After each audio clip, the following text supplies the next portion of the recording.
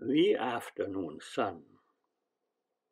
This room, how well I know it. Now they are renting it and the one next to it as offices. The whole house has become an office building for agents, merchants, companies. This room, how familiar it is. Here, near the door, was the couch, a Turkish carpet in front of it.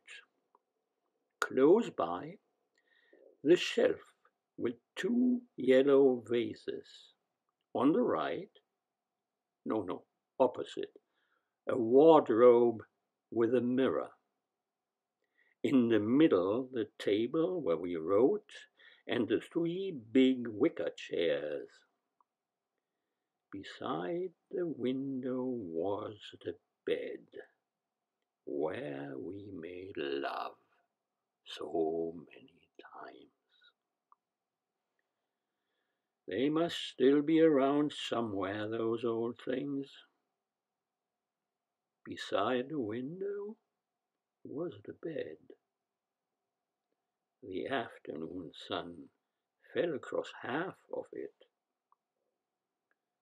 One afternoon, at 4 o'clock, we separated for a week only, and then that week became forever.